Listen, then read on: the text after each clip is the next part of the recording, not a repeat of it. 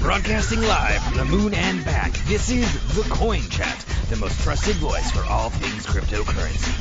Each week we dissect an important issue and cut through the noise and misinformation out there in the world of blockchain, cryptocurrency, and ICOs, capturing the facts that truly matter to you that will give you an edge in this fast-moving emerging market. The who, what, where, when, and how of what you need to know in crypto to get ahead so you don't get left behind. Now here are your co-hosts, financial and crypto experts Yuri Cataldo, Steve Good. Hey, this is Steve Good. And Yuri Cataldo. Cutting through the noise and misinformation in cryptocurrency to tell you what truly matters. And today, everyone, we've got a very special guest. Edward, otherwise famously known as Cryptobeast on YouTube, is here joining us today. Edward, welcome to the show. Thanks for having me over, mate. Thank you. Hello, Edward. Beast, welcome to the show. So the reason everyone why Cryptobeast has joined us today is because he's been doing something rather cool, exciting, and interesting that I think is worth sharing, which is you've been creating effectively the ultimate experiment, creating a coin from scratch and just running an experiment and cataloging the journey, the experiment on your channel. So that's right. So that is correct. Yeah. So look, it's it all started as an experiment. I'll make it as quick as possible as we agreed, but it started as an experiment. I created my own coin. And I said, you know what? Let's see if I can make it worth something. And the reason is because there's so many projects out there which are just rubbish, basically. And the coin is worth something, and people think it just because it has a value, the actual project behind it is worth something. It isn't. So I said, look, I'm going to create this coin, and I'm going to try to make it into something by just getting the community together. Just people over the world in the crypto community. So is there some sort of utility value of the coin? Is it used for something? Yeah, so what it turned into is basically we all got together and said, why don't we actually do something which people can benefit from? Let's actually help investors in the industry. Okay. So we created a platform which is going to be launched soon, and it's going to be a sort of a no-shill platform. So I'm sure all of you have heard there's a lot of shilling going on in the industry, and that's what we're creating. And the actual token is being used for the membership fees, basically, for this platform. Okay, very cool. So there's going to be two sections. Sorry to interrupt. There's going to be two sections. There's one review section, and the second section is going to be an artificial intelligence, which my artificial intelligence engineer is creating from scratch, and it's going to be able to predict Bitcoin, Ethereum, and other coins. And that's going to be built something. It's not just I'm throwing a coin on the market and everyone please buy it. You've actually done something. But that's right.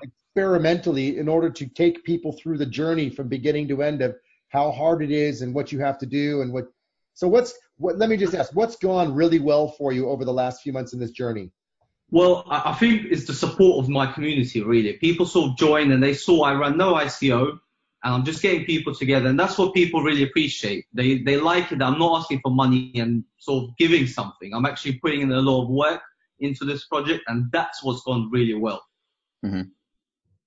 And Yuri's going to ask the other question. You forgot, I think. Right. Well, no, so I was,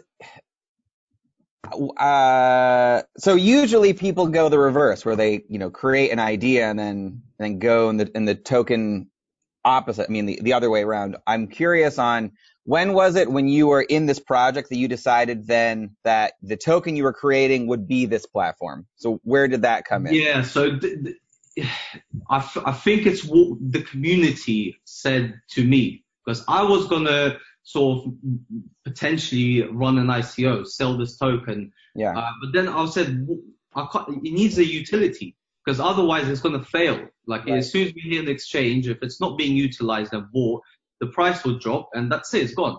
So we said, instead of, this experiment being something that, maybe I personally can make some money and everyone involved can make, why don't we actually help people? And that's where we all sort of, there was only 200 of us in the beginning. And, these couple of people, they just said, look, let's create something where we actually help people, like I said before. So that's where it all started, basically. Sure. Where did your community come into play? Like, where did you meet your community? And where I have my own YouTube channel, so that I used to do interviews with ICO projects. So that's why I had a really small community in the beginning, so maybe a few hundred people.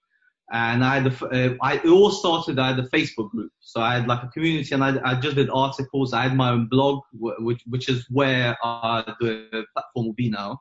Mm-hmm. And so that's where it all sort of began. It was a few hundred people, and then it sort of blew up. I did an airdrop recently, and that's when a lot of people sort of joined from the industry. So Yuri, take note. The first thing he started doing, which we beg all of these people to do, he started by building out awareness and building community before he went off and started creating the project. And I've got to say to you, Cryptobeast, that's the thing that most people don't do.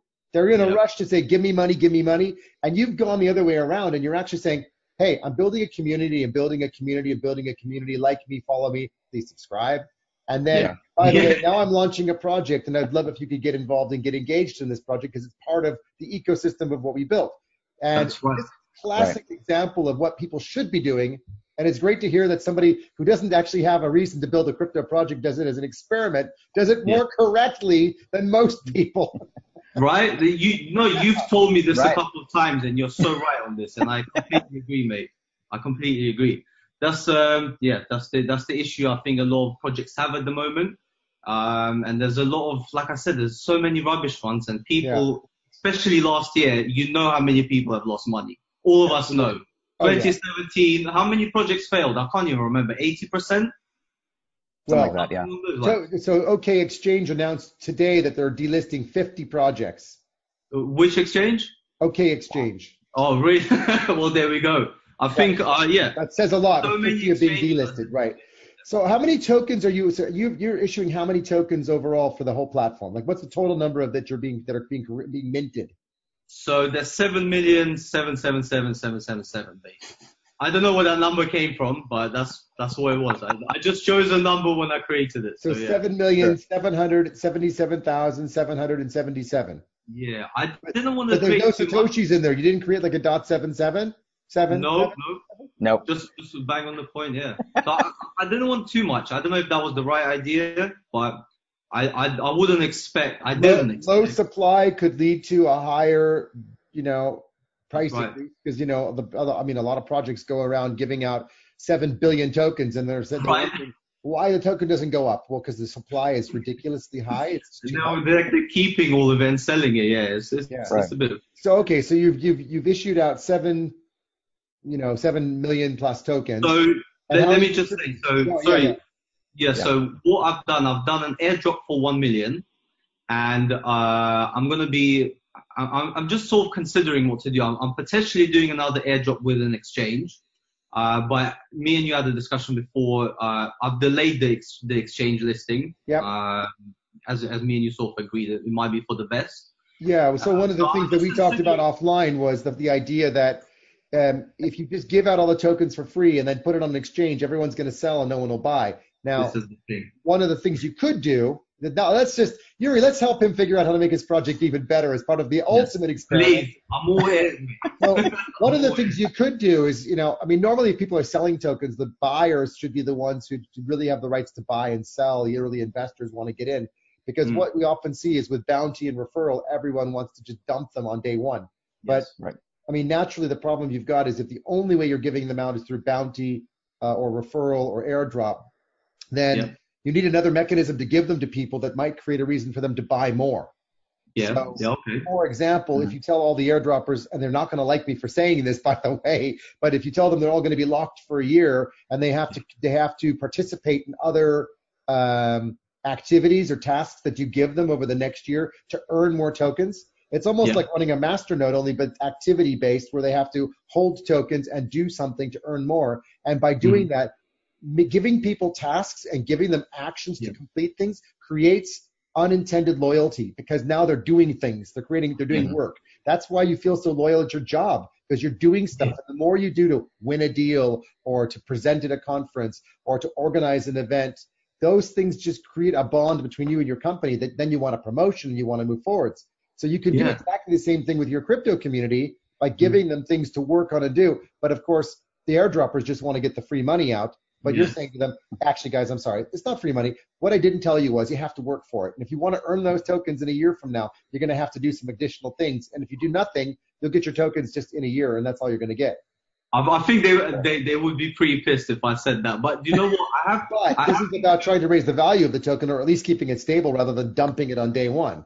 Yeah, right. Yeah, I agree. But the way I'm seeing it at the moment is that I'm going to launch the platform and I'm going to incentivize the people to use their airdrop tokens for the platform, because it's not an exchange. I'm going to create an amazing platform, and those airdrop people are going to be the first to use it. So cool. That's the way I'm seeing it, and then the exchange will come after. So the other 6.7 million tokens, what are you doing with those? So this is what I'm saying at the moment. Obviously, I want to give them out. I want there to be sort of a bounty program, an airdrop program. That's what I'm considering at the moment. Well, we gladly accept tokens as, tips for, I'll send you a couple thousand. It'll be my pleasure. Of course, it'll be my pleasure. If we ever issue our turkey coin, you're welcome to some turkey. Exactly. That is brilliant. It's been an ongoing joke to launch a turkey coin, by the way, but we never actually took the experiment to the next level, although we talked about it. So I don't know, Yuri, I don't know how you're feeling, but I'm feeling a little bit like aspirational to follow Cryptobeast's lead and just launch the turkey coin to track turkey. Just do it. See where it goes. Just do it. What was the idea behind it? There wasn't. Oh, no, it was just amazing. I love it. Yeah. It had a couple of different iterations, but yeah, it was just speculation right now. I think it rolls back to when we saw all the scams going on and we thought we should just launch an experimental scam project. And then we were critiquing the SEC's version of a scam website, which was so badly done. It was so obviously a scam. You couldn't have done it worse. I mean, they could have made it look more like a crypto scam site rather than a normal one, but they got it all wrong. Mate, do you know what? I'm going to take off topic a little bit very quickly. Yeah. I literally, last year I saw a website and this dude opened and he wrote in the ICO, I'm doing this ICO so I can buy electronics for my house. That's what he wrote in the white paper. And people invested into it. I kid you not. He got like, I think it was like $50,000 of investments. Yeah. It's just like, that's amazing. Incredible. Yeah, exactly. So people got scammed last year, and my plan is to put a stop to that. People are getting wiser, and I think it's the right time for such a platform, So are you selling any of your tokens at all, or they're all being given out through different means, mechanisms, what have you? So they are, you can buy some on my blog, on my website at the moment. You get double of what you pay, basically. But I'm not sort of incentivizing it. I'm not pushing it. I'm trying to sort of build the community and the platform first. And then when they go on the exchange, that's when I sort of see myself selling them and creating like an ecosystem of people buying, paying for the memberships, and that being sold back to the people. Very and cool. That way, if there's more people, buying it, the price hopefully will rise. Yeah. So what would you say some of the biggest challenges have been in doing this experiment? I mean, what's gone just completely differently than what you would have expected? I mean, you probably went in thinking, I'm going to do this and this will happen and this will happen. Just give us a couple of quick examples of things that have just gone really not like you planned, or you got completely different reactions than you were expecting from your community. I think the hardest thing is marketing. Because with no funds, this is where I sort of agree why ICO projects, and I always agree when it's like 40% of the ICO money needs to go to marketing. It does, because that's what will actually drive the project forward. Nobody knows about it, especially when it's in the cryptocurrency industry. So me trying to get the people involved, from I only had 200, as I said, and there's this airdrop which sort of created that community and made it 2,000. People in the group. So marketing is definitely number one. User engagement is very difficult also, I think. Sort of getting people engaged and, sort of understanding your project and keeping up, because I'm doing this all myself and there's 2,000 people in the group. So you can almost imagine how difficult that is. But so you're doing community management in Telegram all by yourself, right? Yeah, exactly. So obviously I've got a small team, but I've got the technical team and the web team, and I'm the face and the marketing. So marketing is definitely the hardest. I think we can all agree that's what all the ICO projects from last year are struggling with, because nobody's using their things, their services or platforms. Well, I think that, there's probably two things. One is they've done poor job of marketing their platforms, but two, they may not have built what we were expecting or built anything. Or they didn't market it, or they just kept the money. That's what I feel like. And there's a lot of question marks around a lot of the projects. I mean, this project I'm still following, and I'm kind of wondering what's What's the holdup? What's going on? Yeah, exactly. News is still flowing. It's just flowing slower. But we always have to remember the other thing, and Yuri and I have both been through this personally. Setting up a business and launching a business is not just hey, I'm launching a business and in 3 months the product will be 100%